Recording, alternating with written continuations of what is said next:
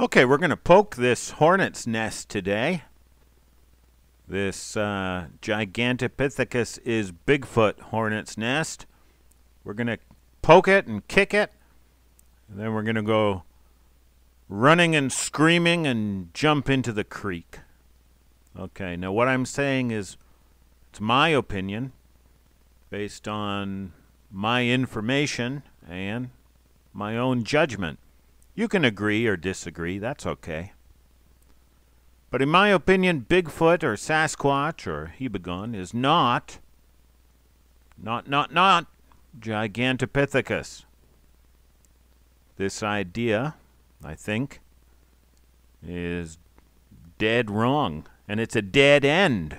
And it doesn't take us anywhere. And we have to put it down. We have to euthanize it. And we're going to kill this very speculative, very superficially tempting idea right now.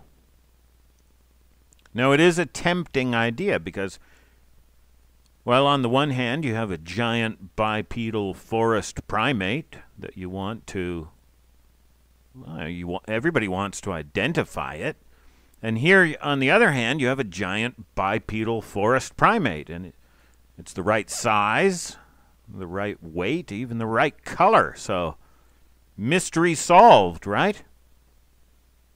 Well, that is very tempting if you are, well, maybe if you're a little lazy and a little uncritical and a little ignorant of the facts or careless of facts. Maybe you don't care about the facts. But I do, and Gigantopithecus is not Bigfoot. Why not? Well, first of all, I don't care that these creatures are supposed to have gone extinct millions or billions of years ago. Millions and billions of years don't impress me very much. I don't care about that at all. I don't care that there's no fossil record of these creatures outside of Asia, southern China and Southeast Asia. No fossil record. Well, when were the first chimpanzee fossils found? 2005. Well, we could find Gigantopithecus fossils in North America tomorrow. And we could find a surviving population. I'd love to find survivors. I hope we do.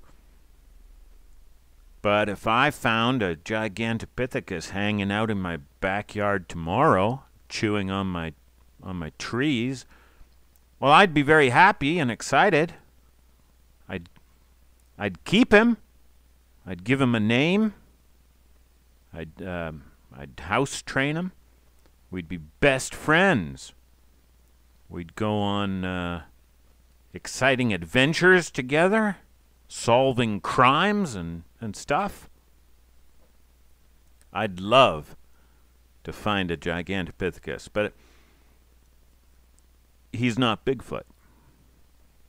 Okay, now this is what I do care about. These are the facts that we know about Bigfoot, Sasquatch, Hibagon,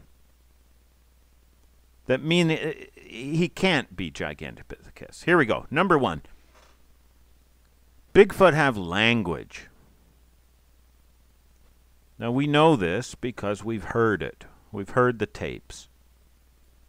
And it sounds like language. It's language.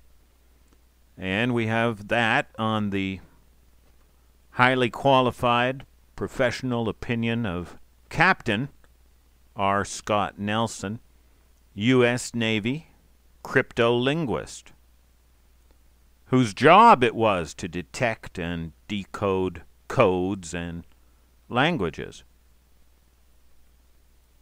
Now, I'm not saying that every family or every tribe of these creatures has a language with words and grammar.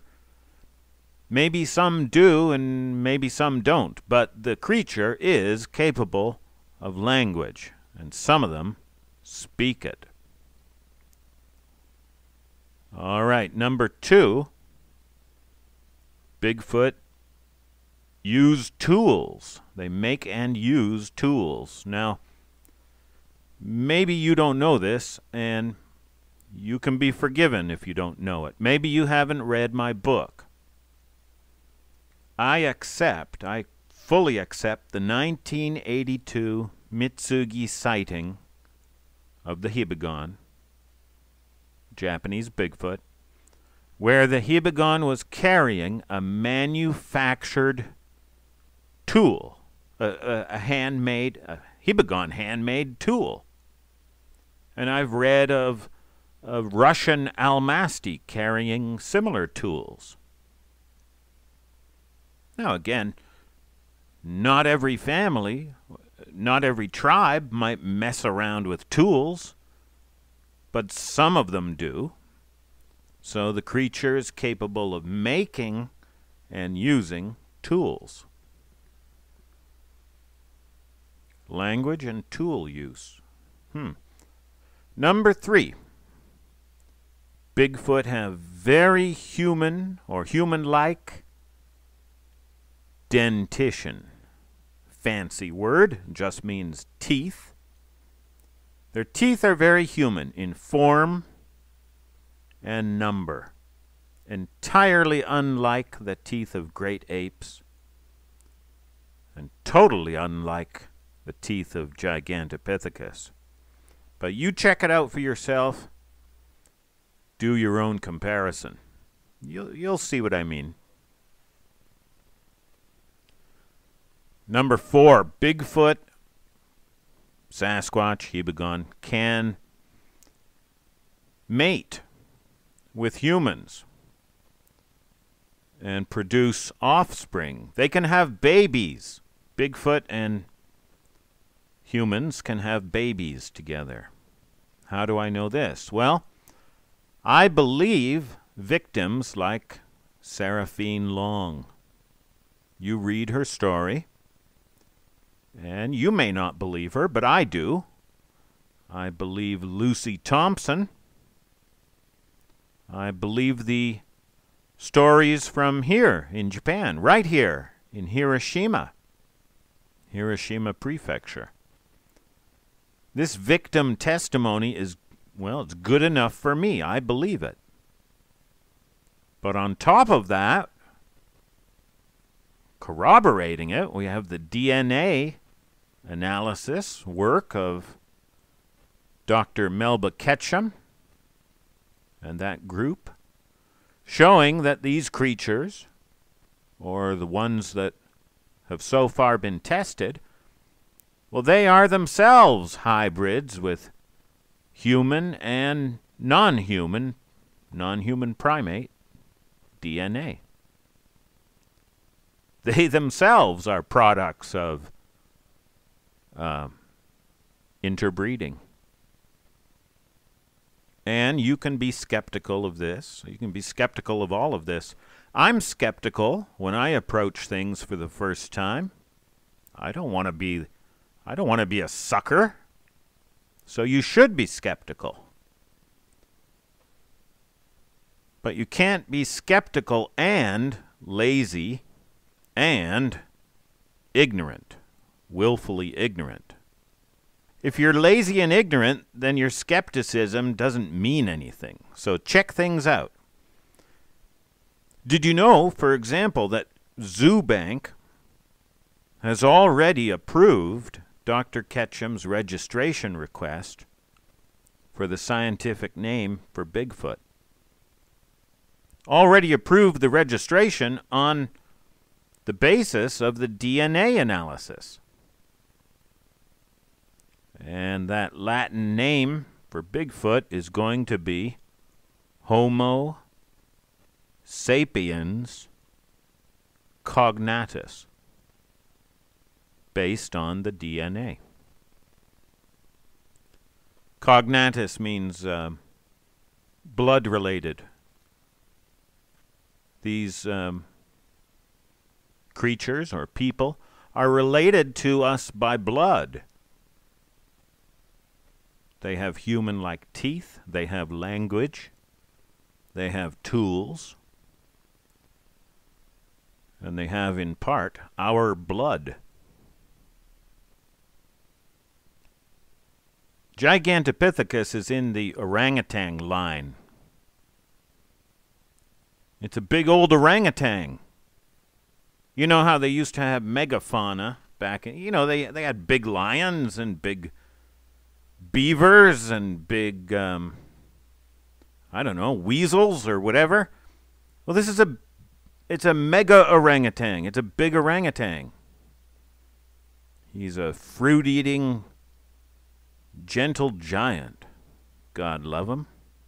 I hope he's alive and well somewhere, enjoying his yummy fruit. But he's no candidate for Bigfoot. He's just not. Hey, this big old fruitarian would never lie in ambush where the bush is close and thick along the trail and grab you and take you away to marry and or eat you. Reason number 5, that he's not our suspect. He's not our man. Let him go. He's not our man.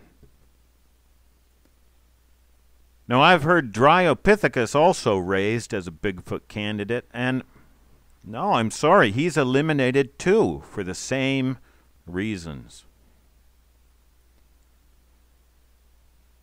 I don't have the positive answer exactly, but Bigfoot, Sasquatch, Hibagon is, well, we know it's very near human, really near. A lot nearer than a chimpanzee. And maybe they even are human. It just depends on your definition of human. And that gets a little touchy, so I'm not going to touch it any more than that.